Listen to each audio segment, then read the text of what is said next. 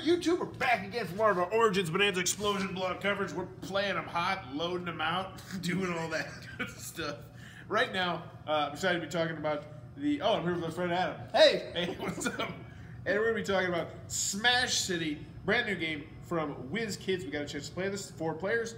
We played it 4 players. It's 2 to 4 players, 30 minutes, ages 14 plus, which you can pretty much disregard. You can probably play this at 8, 9, 10-year-olds. But this is a 3-dimensional city with these giant monsters killing each other and also destroying the city at the same time. The board is the city, and the board, I say board, is actually just a folded up piece of paper, which I'm wondering if that's double-sided. That's double-sided. I think that'd be kind of cool. Not too sure. I'm pretty sure you can find that on Board Game Geek. We played a whole game of this, and how it works is on your turn, you're going to take your monster, which is actually like this really big, cool foam dice. It's probably about this big, nay and nay, I guess, and you underhand just throw it at the city. And in the city, there's like these cardboard buildings that are in there that are just, you know, 2 pieces, and they're just kind of interweaved like this. There's army people in there, there's cars in there, there's the other monsters in there, and what you're trying to do essentially is knock over buildings and get the buildings to hit other people. And once you do that, you also have the ability to attack people and look at the die that you rolled and see what special action that triggers. And each monster had his own kind of asymmetrical abilities. Maybe sometimes they'd be throwing cars, or they could get these power-up tokens, which is how you won the game, or they could deal more damage or whatnot. And yeah, you can also fight the army. What'd you think about the game?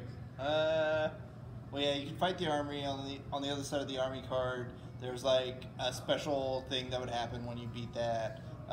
Same thing with the cars. You could destroy the cars, and those gave you a special thing on the bottom, which was okay. Things you catch on fire too, and the fire actually we didn't really see that come into play too much, but that was kind of interesting because when you caught a building on fire, I mean, some were electricity, some were whatever, you catch it on fire.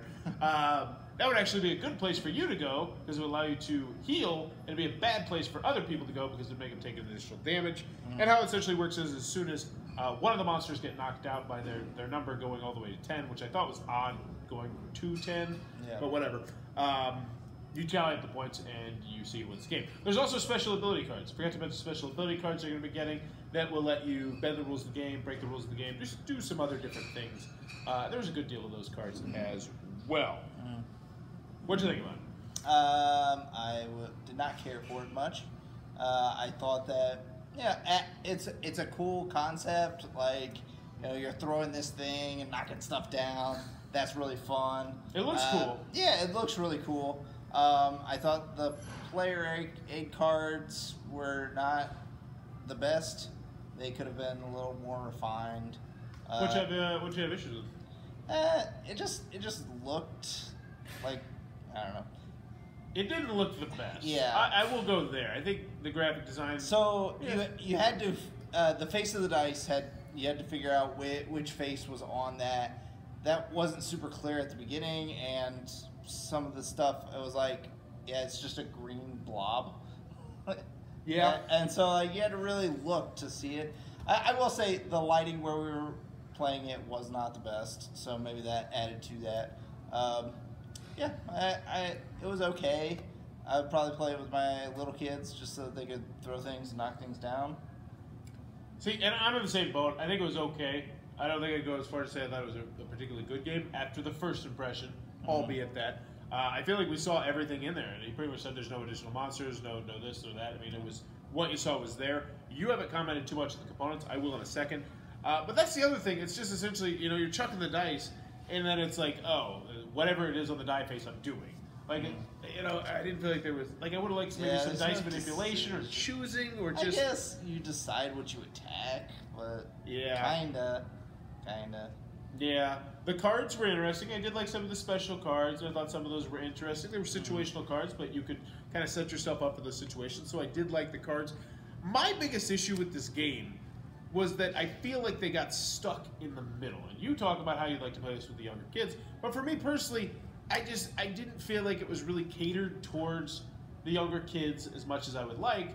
And I felt like they tried to cater a little bit more to the adults, but at the same time, I feel like they didn't cater to the adults enough with the game. And so it's in this weird kind of zone where I didn't think it was going to be a great family game that was going to get played a lot. And at the same time, I definitely know I don't think this is a game that if you have, you're going to be playing a lot for most people as like a game night game or anything like that. Yeah. I would much rather play Rampage, which has you destroying a little city. I would much rather play King of Tokyo, which has you, it's definitely a different experience, but it's monsters and you're trying to destroy each other. And the components, I'm pretty sure the board was paper. Like, I think it was just a folded up map, which, it is what it is, but, you get in this big box, you kind of want it to look good. While the city did look cool, and I will say the city looked really stinking cool once it started to get destroyed and the buildings were falling over. I would have liked there to be some more detail in there because it has like this block system where it's like if you're on this block, this, and I felt like the graphic design was like this looks it looked prototype. It did look prototype. That's the biggest issue I have with these components is that the whole thing looked prototyping. And I'm not saying that impacts the gameplay, but if you're buying this big box and you go to this convention, you're like, all right, maybe I'll buy 3 or 4 games. I want that game to at least look good. This is not 1992 where we're shipping out a game that looks like a prototype is cool. And I'm just going to say it. I just said it. In the end, I think both of us were ho-ho in the game. Yeah. I think, okay, I would play it again. Do I have a desire to play it again? No, I don't. Like, I'd play it again to see if I was wrong about the first time, but the first time was so unspectacular to me that if I never play the game ever again, I'm cool. I'm cool with that. And here's the other thing. I don't know what, like, an expansion in the future that could make the game better. I don't know really what they could add that would sway me that much. Honestly, if they eliminated the powers and just made it like you throw like and target it at go to the kids or go to the adults. 2 to 6 and throw them. Like they're just destroying things and it's very simple. Like you do damage on because the building fell over. Oh, you do damage because your dice hit his dice. And that's another thing. I didn't feel like that was the clearest either. I wish that would have been on the player aid card. There was a lot of unused space in the player aid card. I'd like to know exactly what scores me points because there was sometimes I was confused. It was yeah. In the end, yeah. But there you go. That's Smash City from WizKids. It looks like it might be your cup of tea. Be sure to check that one out. I love saying that after we say stuff like that. Hey, if you're enjoying what we're doing, please be sure to click on the subscribe button down below. If you want to support the channel, click on the little Amazon Associates link down below. It really does help support the channel. And in the comments below, let me know what's your favorite game that involves throwing something. Favorite game that involves throwing something. Like not a sport game, but an actual like board game. Whatever you want. There's like no board games that throw. Yeah.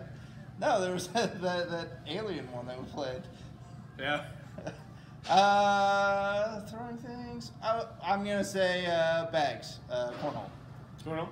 I'm gonna go with Kingdom's Lawn Game, which is it's so stinking good. Oh yeah, that's really good. Oh, did you get a chance to play that? Yeah, I looked up videos on it and I was like, oh yeah, I'm gonna buy this game, and you're like, oh, I have that game. Yeah, I had to ship back the prototype. That's one of the few times where I really wanted to be like, oh, I must have got lost in the mail, brother. But yeah, now it's being made. It's actually got made. They got this fixed. Oh, really? But let me know in the comments below. What's your favorite throwing board game or throwing game? And as always, thanks for your time, YouTube. Yeah, they got that funded, and I'm gonna read.